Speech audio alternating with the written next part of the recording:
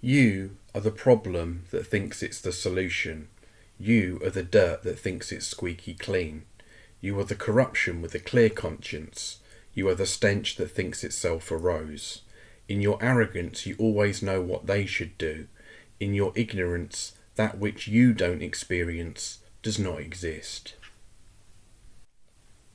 You are the oxygen that breathes life into oppression. You are the water that quenches the thirst of that which you profess to hate. You are the keeper and protector of the animal that is eating the world. Your fair trade coffee and free-range pretensions will never hide the horror that you uphold. Your charity turns stomachs with its supercilious self-righteousness. Your campaigns merely strengthen the bars. Class must die.